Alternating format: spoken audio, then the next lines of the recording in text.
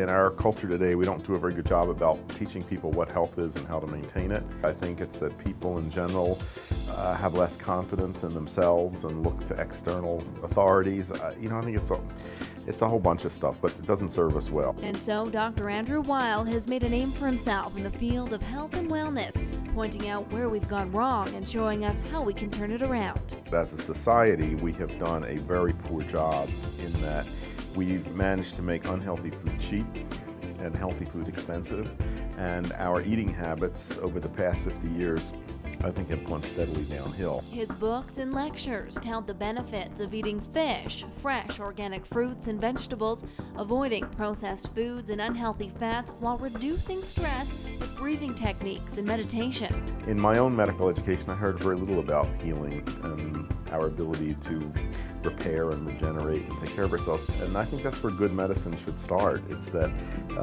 when I sit with a patient, I'm always asking myself, why is healing not happening? What can I do from outside to increase the likelihood of it? Weil has devoted decades to developing and teaching others about integrative medicine, which is a combination of both alternative and mainstream medical care.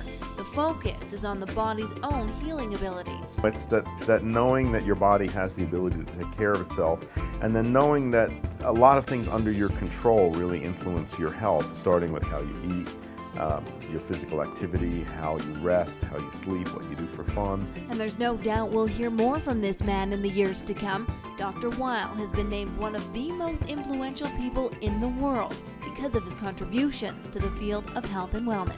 There's a lot of things that you can do to make sure that you stay healthy throughout most of your life.